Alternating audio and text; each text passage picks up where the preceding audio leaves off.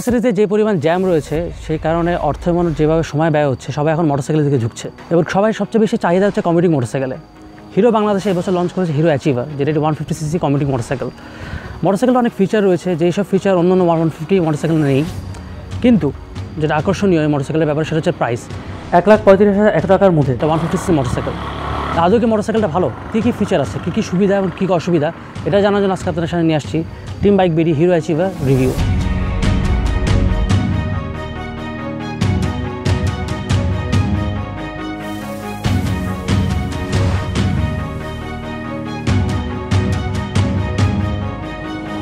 আমরা এই ফিচার্স দিয়ে কথা বলি, সবার আগে চলে আসে লুকস দিয়ে কথা বলা।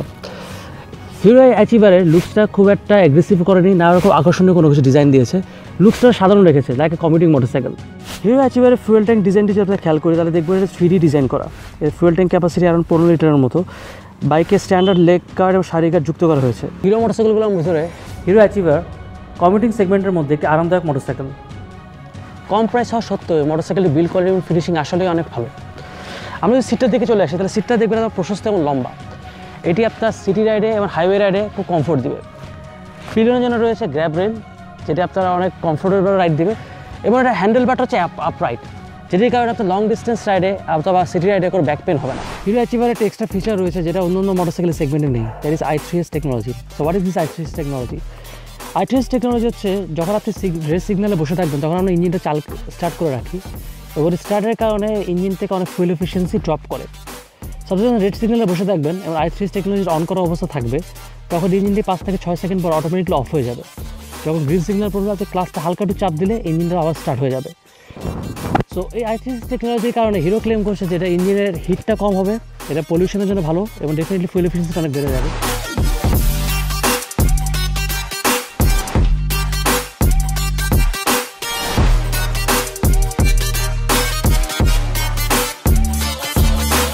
ঘুরতে ঘুরে চলে আসছি রাঙামাটি। আপনাদের সাথে এখন শেয়ার করব হিরো অ্যাচিভারের হাইওয়ে রাইডিং এক্সপিরিয়েন্সটা নিয়ে। হাইওয়েতে বাইকটা স্টেবল ছিল, যেহেতু বাইকটি কমিউটিং সেগমেন্টে বিলং করে সেহেতু 40 থেকে 60 কিলোমিটার স্পিডের মধ্যে বাইকটি স্মুথনেসভাবে কমিউট করা যায়, যেটা এই বাইকটি খুব ভালোভাবে পূরণ করে। ব্রেকিংয়ের ক্ষেত্রে মোটরসাইকেলটা একই সেম, 80 কিলোমিটার পর্যন্ত ব্রেকিং স্টেবিলিটিটা ভালো ছিল, বাট আপনি যখন স্পিডটা 90 থেকে 100 কিলোমিটার পার চলে যান তখন ব্রেকিংয়ের কনফিডেন্সটা কমে যায় আপনার। এটার বিগেস্ট রিজন হচ্ছে টায়ারটা, বাট সাসপেনশনগুলো অনেক ভালো কাজ করেছে। ভাঙা রাস্তা আমরা যখন চালিয়েছিলাম তখন দেখলাম যে সাসপেনশনের ফিডব্যাকটা খুব ভালো, এবং কোনো প্রকার কোনো পেইন বা কোনো প্রকার কোনো টায়ার্ডনেস আমার আসেনি। আরেকটা ফিচার ব্যাপার আপনারা বলে রাখি, সেটা হচ্ছে বাইকটির হর্নের কোয়ালিটিটা ভালো না। হর্নটাও হওয়া ছিল ডুয়েল হর্ন। আপনি যখন হাইওয়েতে যখন হর্ন দিবেন তখন দেখা যায় অনেক সময় বাস ট্রাক ড্রাইভাররা শুনতে পারে না। বাইকটির ছোটো চাকা হওয়া সত্ত্বেও একটা অ্যাডভান্টেজ আছে, সেটা হচ্ছে টিউবলেস টায়ার হওয়ার কারণে আপনি হাইওয়েতে যদি কোনো কারণে কোনো ব্রেক ট্রেক ঢুকে যায় টায়ারের মধ্যে তাহলে আপনি সাধারণত চালাতে পারবেন। আর চলে আসে মাইলেজ নিয়ে। হ্যাঁ, মাইলেজটা নিয়ে আমরা অনেক সন্তুষ্ট, বিকজ হাইওয়েতে আমরা হাই স্পিডে রাইড করার পরও মাইলেজটা পেয়েছিলাম 55 থেকে 58 কিলোমিটার পার লিটার।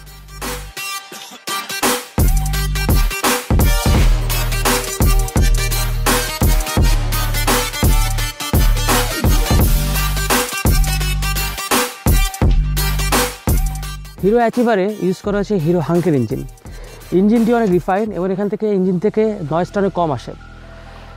ইঞ্জিনটি অনেক ডিটিউন করা হয়েছে। ইঞ্জিন থেকে এখন 13.8 হর্স পাওয়ার এবং 12.8 নিউটন মিটার টর্ক আসে। ইঞ্জিনটি এয়ারকুল ইঞ্জিন এবং এতে 5 স্পিড গিয়ার বক্স রয়েছে।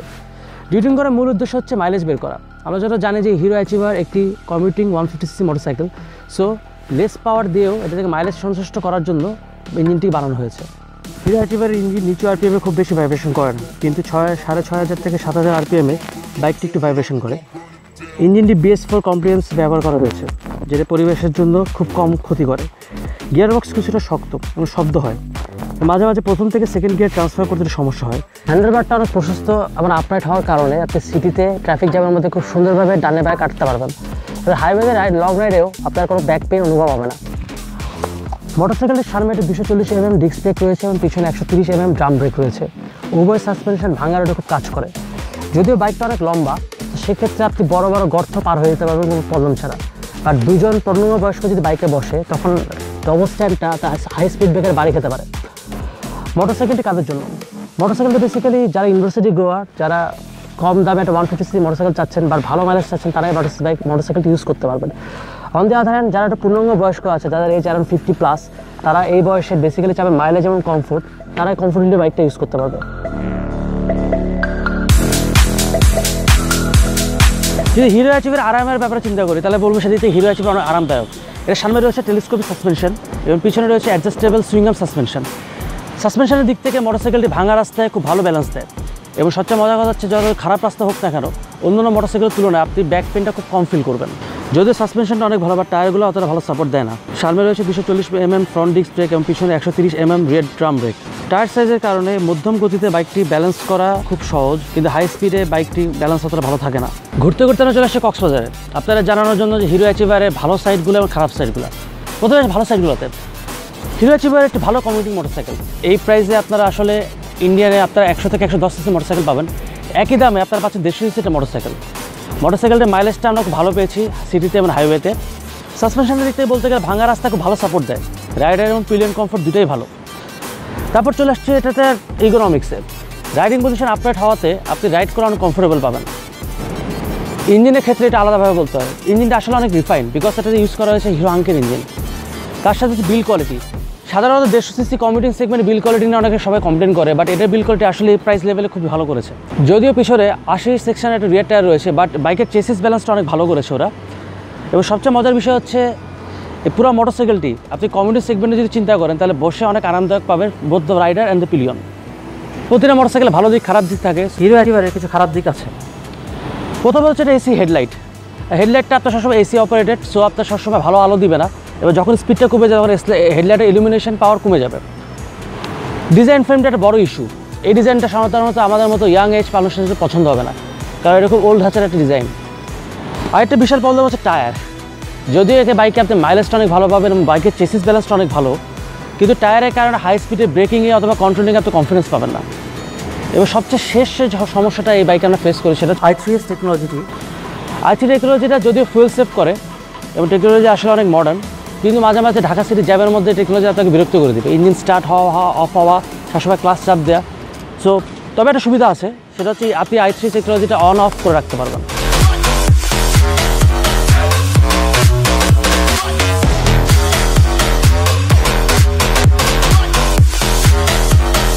Hero achiever 150 CC commuting segment একটা best of the option. মোটরসাইকেলটি medium স্পিডে রাইড করার জন্য সিটিতে এবং হাইওয়েতে খুব কমফোর্টেবল, এবং যেটা এই মোটরসাইকেলটির মাইলেজ অনেক ভালো। সো যারা আপনারা 150 সিসি সেগমেন্টের মধ্যে লো প্রাইসে একটা মোটরসাইকেল চাচ্ছেন তারা এই অপশন নিতে পারেন। মোটরসাইকেলটা বেসিক্যালি কাদের জন্য?